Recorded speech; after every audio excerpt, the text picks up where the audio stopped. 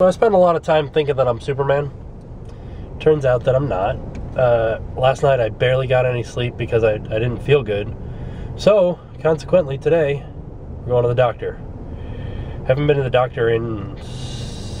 No, I went to the doctor when I sprained my ankle, but only because they made me. You guys make me go to the doctor. For being sick, I haven't been to the doctor in probably about 16 years. So, we're on our way to the doctor. Good times. Jen tells me I'm lucky because I get a girl doctor. Ooh, you look so silhouette-y. Ah, yes. The doctor's office.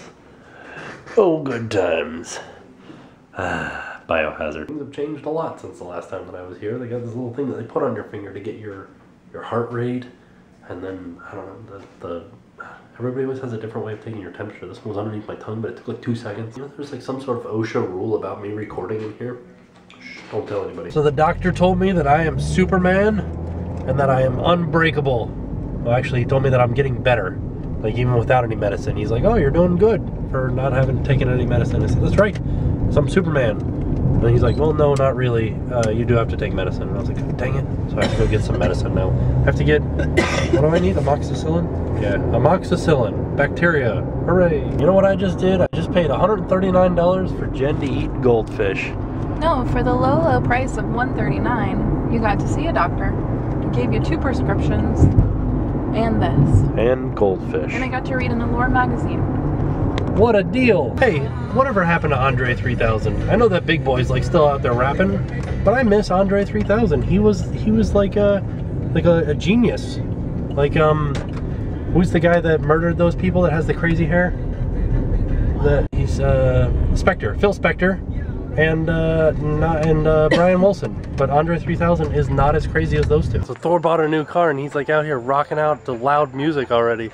Look at that! Whose car is that? I don't know, whose car is it? I don't know.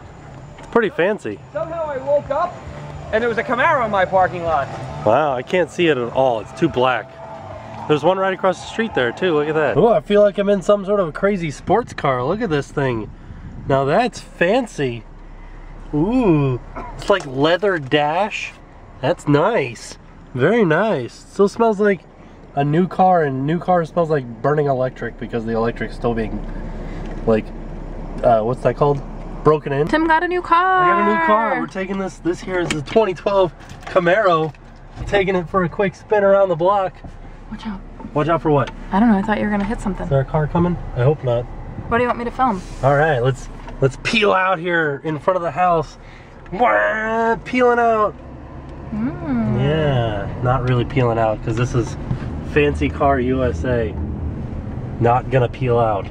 This is nice. Isn't it? Look, it's got a leather dash. Ooh, leather. I want to have a leather dash in my car. Oh, that's nice. Won't it crack? No. It'll just get weathered like John Wayne. Huh. Right? This car is going to be turned into John Wayne. This isn't really my car. This is Thor's car. We just took it.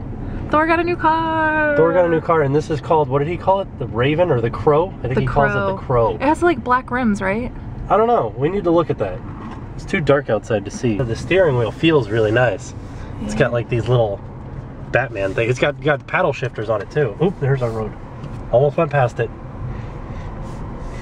Check out those paddle shifters. Yeah, I like it.